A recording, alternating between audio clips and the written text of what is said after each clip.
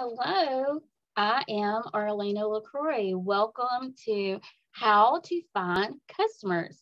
I'm going to share 3 tips with you today. So let's jump in and get started.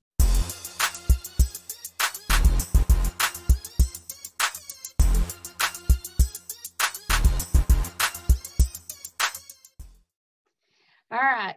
Before we jump in and how to find those customers and those 3 tips, look behind me. This is from one of my customers, Angie, who shared pictures on her Facebook page of how much she loves our Faberlic products. We are new to the US, so not a lot of people know us, but what I love is her testimonial. And that's what I want to share with all of you today. Real quick, show you what she says about our awesome products, and look at this. So hopefully you can see right here. She said presentation is everything, and I had completely forgotten to open my Faberlic order that came in a couple of weeks ago, maybe longer. I can't wait to wear these 2 products in the morning. So far, I haven't tried a single Faberlic product that I don't love. My favorite is the Blur Cream, and now I have Blur Powder. It's like a Snapchat filter. And what I have, she has the Blur Cream. This is our Blur Cream. Can you see that?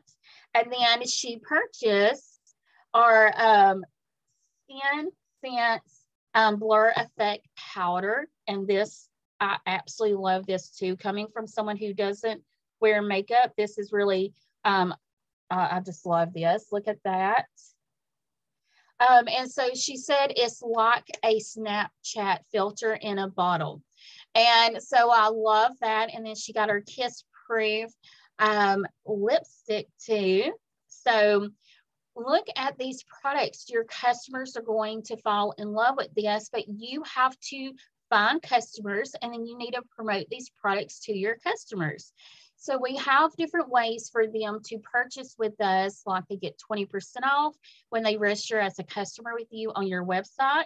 And minimum orders are $25, just an FYI for your customers, but who wouldn't find $25 to purchase? Or they could become a consultant and, get their products up to 26% off, or they can order with you and you can drop ship their order to them. Now, if you're wondering what dropship is, search on this YouTube channel to find dropship, my video, to show you exactly how to do that, okay? So let's jump in to our 3 ways to find your customers. One thing that you want to have before you get started is your materials. You want to have either a catalog that is strictly for your customers, or you can do a file on your phone or on your laptop, because you want to keep up with who you are reaching out to. And what I really suggest is gating it, whether it's each page. If you're doing, if you have a day that you can reach out to a lot of people, then you want to do the page, or you can do like a little section, and have each part dated, so you know who you've reached out to, who came back to you and wanted a catalog, who came back and wanted to register as a customer or a consultant, so you can follow up and make sure that either they did that, or if, people get busy, this is us. This is what we want to do. This is, a side gig or a full-time business, whichever one it is for you. And they have kids and they don't think about it all of the time. Just like you've seen Angie, she is a teacher. She has a business herself with cute clothes. I should have worn one of her shirts. I'm always buying some cute shirts from her. But people get busy. And so if we don't reach out to them and ask questions, and this is something that I could have done, that I will start doing, reaching out and say, hey, did you get your order? What do you think about the products? And so that is even a learning lesson for me, to make sure that they know they have their products, or just to make sure it got shipped, because I did a drop ship order with her as well. So, all right. I know you are wondering, what is these 3 tips? You want to find out these 3 tips, and like, come on. So let me go in. This is our FabrileakByArlena.com page. This is where you can find product reviews, you can find tips, you can find handouts. I have free resources for you. And this is when you click on our Goal Crushers tab, you're going to find this under here, okay? So this is one of the easiest, simplest ways for you to find it. You want to go to Fabric Leak Sellers, and you want to click on 100 places to find customers. And what it's going to do is every time that I have an aha moment, or I find a new way or a new place to promote and get customers, I'm going to be sharing that on this page. So today we're going to go into 3 tips to find customers. I created a contact list for you if you want to print that out instead of using a notebook or a file on your computer. Where to find customers if you want to relaunch your business, if you're just thinking, oh my gosh, I don't know what to do. So this is the goal. Your goal is to build your list so you always have more people to talk to than you can ever talk to.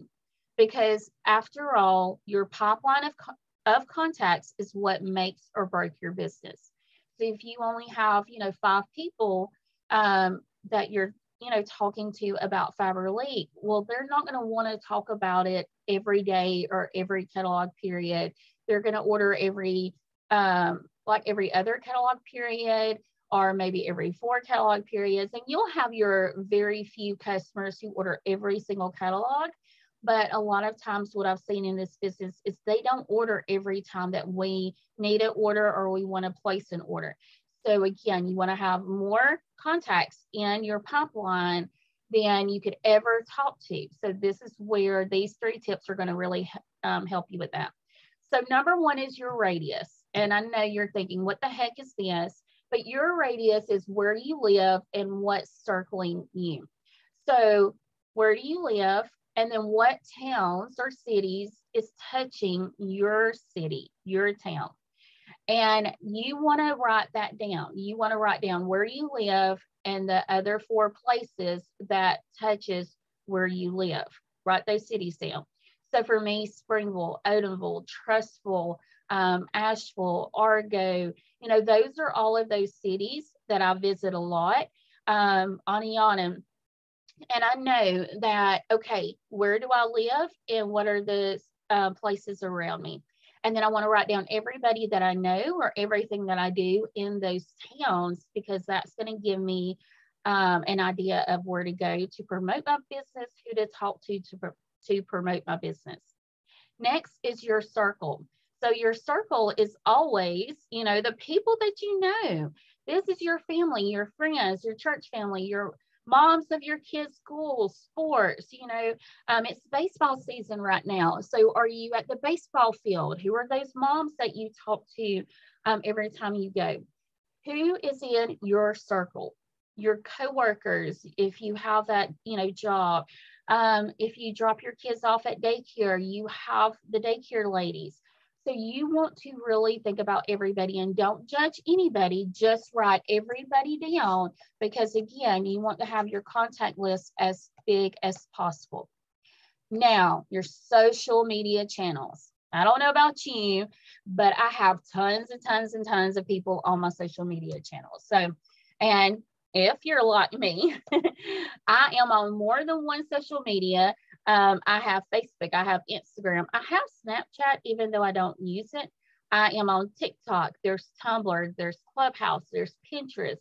So you really want to look at those social medias, and you want to pull everybody that you're friends with on Facebook, on Instagram, TikTok. Who are you following? Who's following you? Pinterest, same thing. Who do you follow? What boards do you really love? Is that a company? Is that a person? And if it is a company, well, you could jot down some of those names of the people who follow them, because again, you want to introduce this business to as many people as possible. So that is just a few of my tips. That's 3 tips that I really believe when you start writing, you're going to have so many people to reach out to, give them a catalog to. And what I would highly suggest, this is just a script that I use. I will say, because, you know, a lot of these people you do know. So this is for the people that, you know, hey, it's Arlena. I just started a new business and wanted to see if you would like to get the catalog to see if it's something that you like or to see if it's not. So you're giving them, hey, you know, you want to offer them the catalog. It might be for them, it might not. And so just giving them that simple, here's something that I want to share, but you don't have to if you don't want to, you know. So we're giving them kind of an out. And so they don't have to feel bad if they go, oh, well, no, I'm good with, you know, whatever they use, or if they buy from another company, then okay. Because that, again, is what you want to do. And don't worry about the people that say no, because again, you have all kinds of people. You have 3 different ways to fill up your pipeline, your contacts. You're going to have more people to talk to than you could ever imagine. And if you don't, you really need to sit down and think about that. Reach out, okay?